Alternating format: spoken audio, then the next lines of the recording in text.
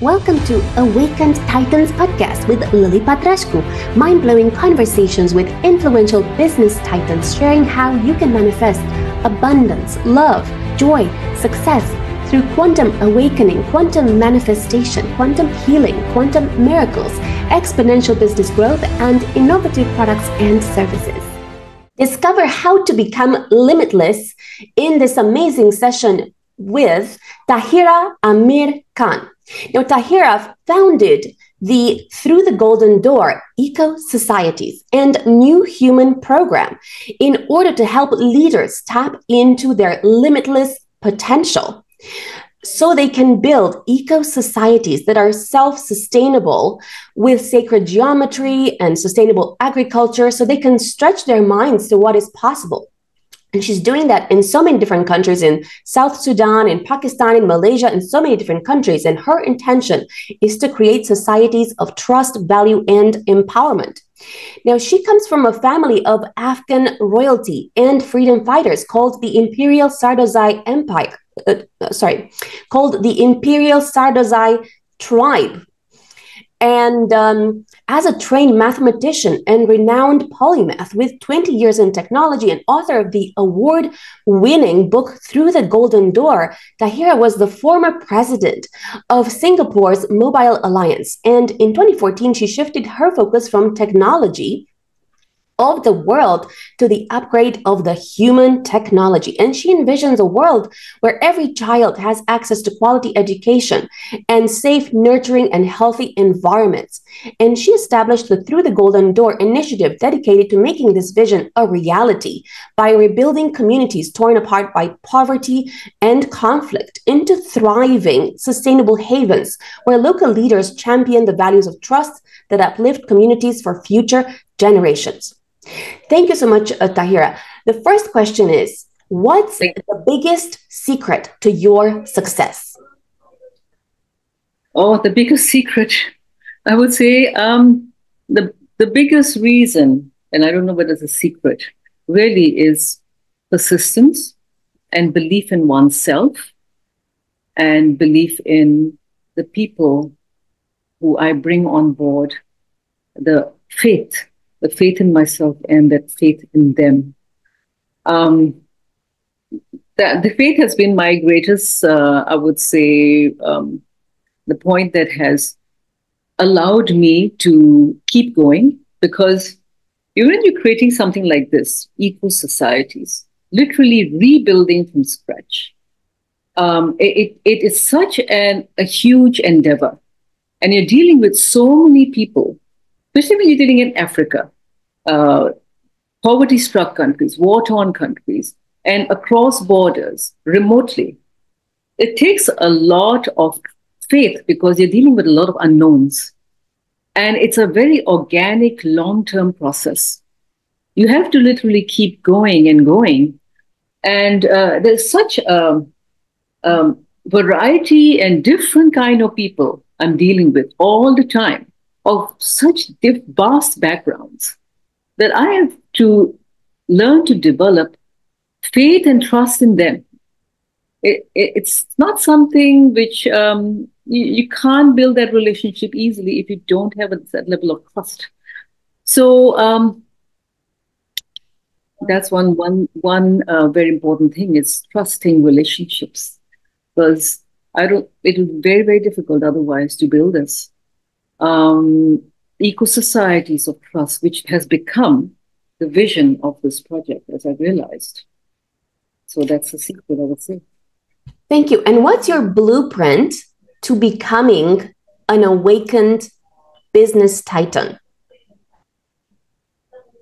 Persistence, embracing failure, because I have had many failures, and repeating and taking a slightly better solution approach so that I can beat those failures and not fail again, but keep fixing. When we started the Eco Societies initiative, I'll tell you, we failed. We started first with Ghana with a different approach, where I actually brought my whole team there. We raised a lot of money, but we found that That was not the right approach. We had to approach a decentralized model. We had to work with the people and delegate as much as possible instead of us foreigners going in.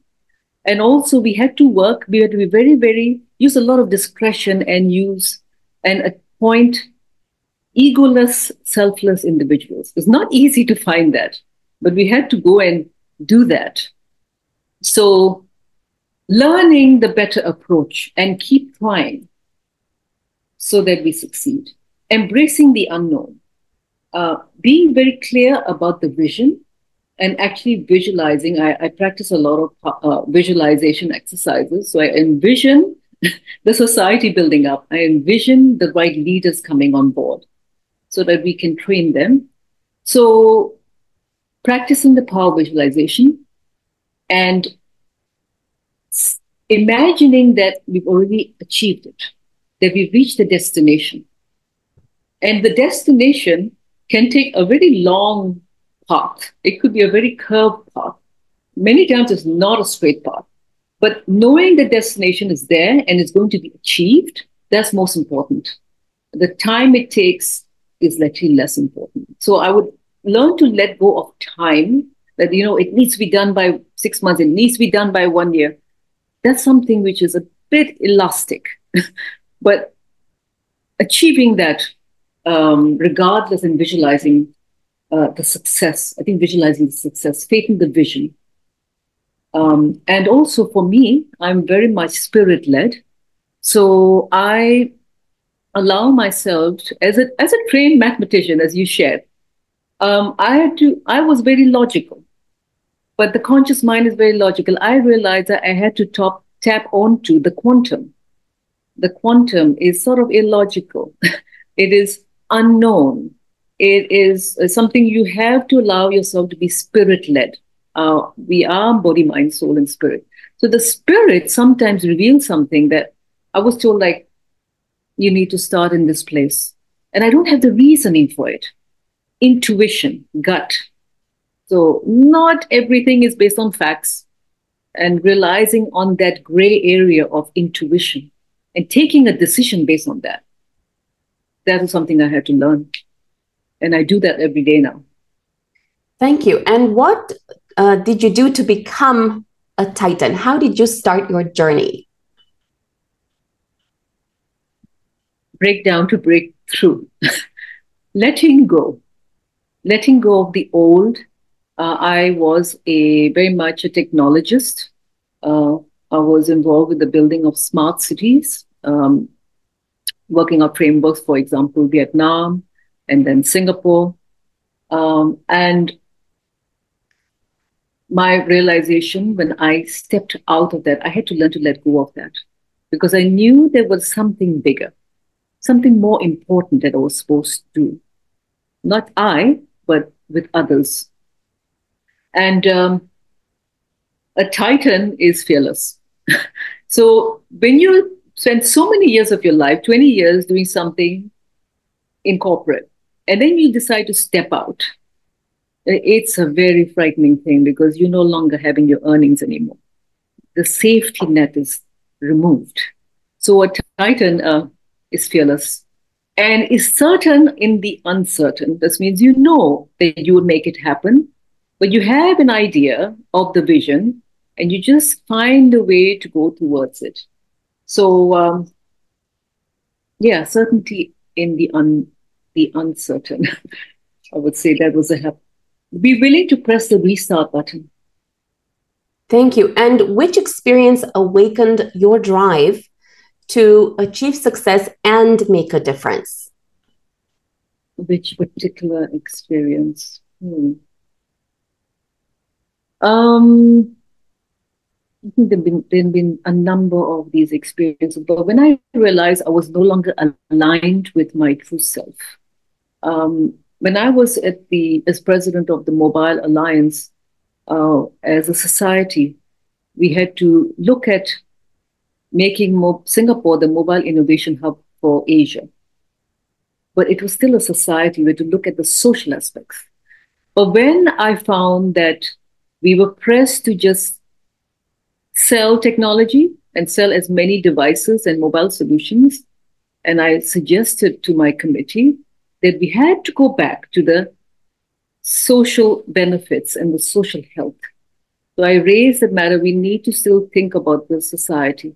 And when one of them tried to turn against me and saying, no, it's about numbers, it's about finance. That's when I knew that I was not in alignment. And I said, I'm not going to sell my soul for this. I'm not here to sell lots of devices. I'm here to build a society. So that's when I decided to step out and remember to be aligned to myself, my true self, and have an acceptance of who I am without me feeling that I was not good enough or that I was not doing the right thing. So accepting who we are and going back to loving ourselves. Thank you. And how did you awaken to your true power? Awakening happens through the breakdown, as I shared. It's when I started questioning. I think it's important to question everything, and question ourselves. When we don't do that, we don't awaken. So, and feeling. I allowed myself to start to feel, because otherwise we become numb to what's happening with our work. We can just be numb and just go day to day with life. But I started feeling, and I could feel myself of that feeling unhappy with who I was. And that was when I started developing awareness. And that's when I started awakening, because I allowed that part of me to arise, that giant, as Tony Robbins would say, that giant to arise. Thank you. And how did your awakening lead to changing your business strategy? Why did you choose, for example, to help leaders? Why not children? Why not single mothers? Why not, I don't know, to work in construction? What was the thing that kind of said to you, okay, this is my path? Because I was a leader myself. Because I was taking that path of building. I was in that path and I was lost. So I was seeing others as a mirror of myself. And I knew that best. So I said, if the world had many leaders out there had a realization as I had, I could impart that knowledge, impart that expertise. And that's most authentic because I have been on that journey. Thank you. And why was it important to you to do that?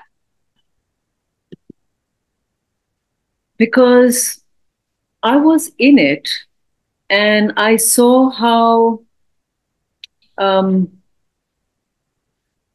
being untruthful and not being authentic had repercussions on society. I saw how the deception, because I had seen deception and I had to be silent about it, I saw the impact on society. And I thought, if I work with potential leaders, not exactly, they don't have to be leaders yet, but potential leaders and leaders, it would have a huge impact. One person can impact 1 million or more. Thank you. And tell us about your program, the New Human Program, and Through the Golden Door, Eco Societies. How does it work? Okay. So Through the Golden Door, Eco Societies, Through the Golden Door is actually the name of my book, which is the doorway to our advancement. And the Eco Societies, I spoke about in the book, is really the new societies, the new advanced societies, which allows for the evolution of humans.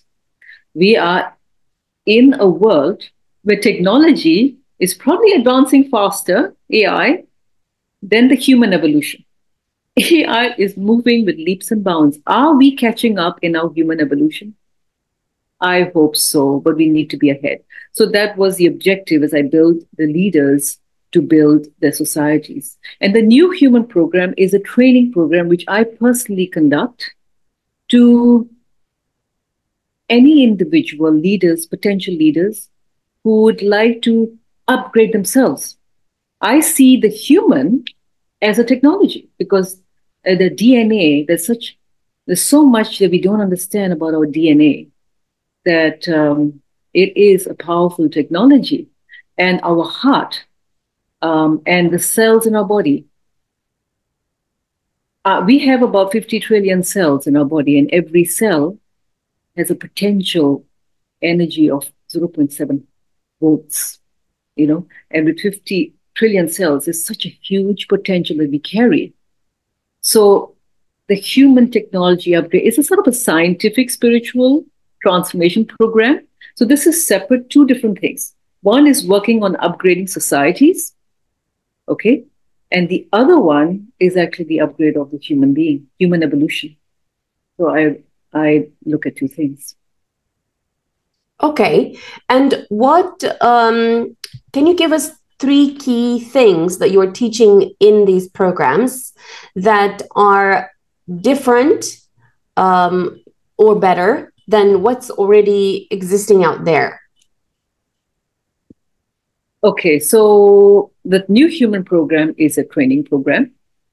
Okay, so what I teach in this New Human program is scientific and theory, okay, understanding about human evolution, understanding about who we are and what we are, realizing our true potential because we have forgotten that, understanding about our purpose, full clarity about purpose, understanding and discovering out the big story in our lives, working with our body, and tuning ourselves with our body and our soul and spirit so that we can take ourselves to becoming this greater being.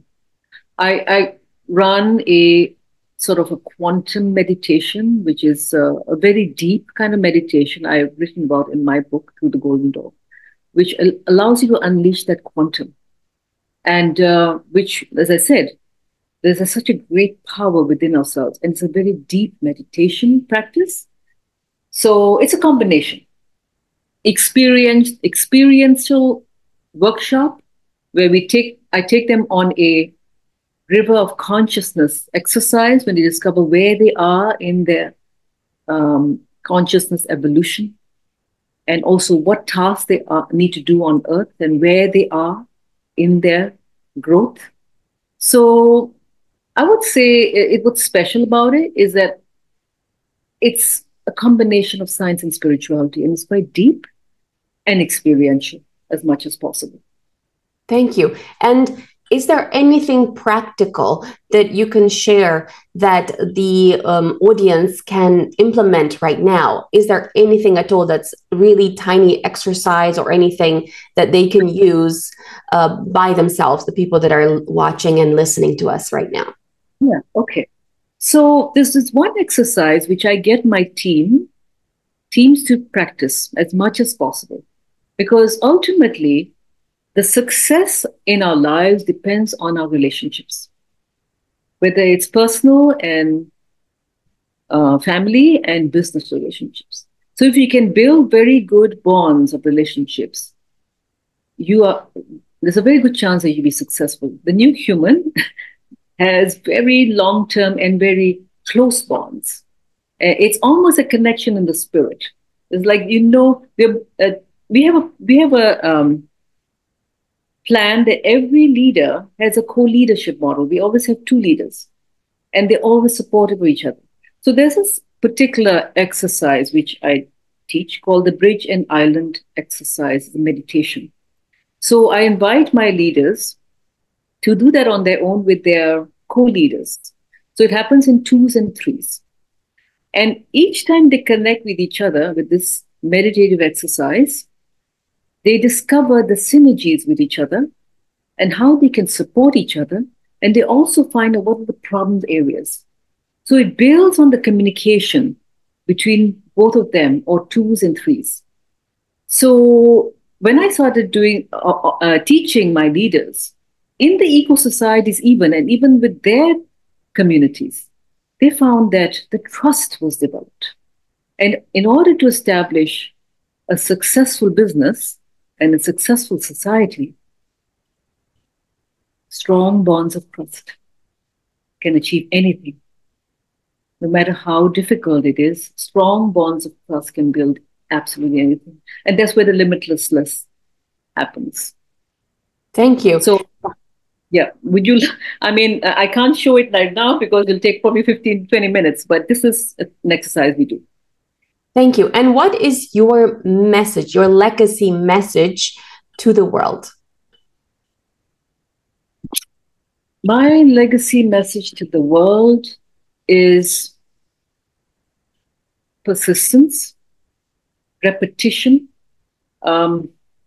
keep doing and keep repeating because, like I said, when you keep moving forward and whether you're communicating some information with your leaders, with anyone, or you're sharing on social media, you have to be persistent. You can't just share something and then disappear. So persistence is absolutely key. And I always go back to faith. Faith in the unknown. Because when you have faith in the unknown, you can build big things. Because we don't realize, when with our conscious mind, we have an idea of this is what I'm going to do, this is what I can do. But when you tap onto the unconscious mind, the unknown cannot reveal itself so easily. And that's many times what you can do based on your greater self. So we are all destined to do great things, but that big thing we can do doesn't reveal itself so readily. It may come at a certain time. It's not upfront. So we have to be ready with faith. And then as we journey on through that path, that great project or initiative or thing that you are meant to do will reveal itself at a certain time. And you don't know when it's going to happen. Thank you. And what's the fast track to become limitless? Aside from attending your workshop or being mentored by you and reading your book, do you have any specific, very practical examples of what someone can do to fast track their path to become limitless? Okay. It could be a brief awareness exercise and meditative exercise. One awareness exercise, which I also teach to my leaders, is inviting them to check in. Okay? They check in, and they take themselves out of what's happening, and they check in and be present. So they check in and what are they sensing, what are they feeling, and whether they're fully present. So I invite them to check in multiple times a day, to take themselves back to being present so that they can assess why they reacted in a certain way. Why did they do certain things? What I did this morning, why did I do that? So when you constantly question yourself, when you check in, then you realize, I think I shouldn't have said that. I shouldn't have behaved that way. Then you can correct it immediately before the time passes on. So that allows us, because when you're checking in, you take yourself to the higher self, and the higher self is limitless. So the check-in process daily. Thank you. So what I'm getting is that you need to be present, fully present with people around you, and be mindful of your actions to make sure that you become a better leader. Okay, you can say that. Follow us for more interviews with world's most influential business titans, providing you with the insights to awaken to your full potential so you can get paid to be yourself, find true happiness, and manifest anything you desire.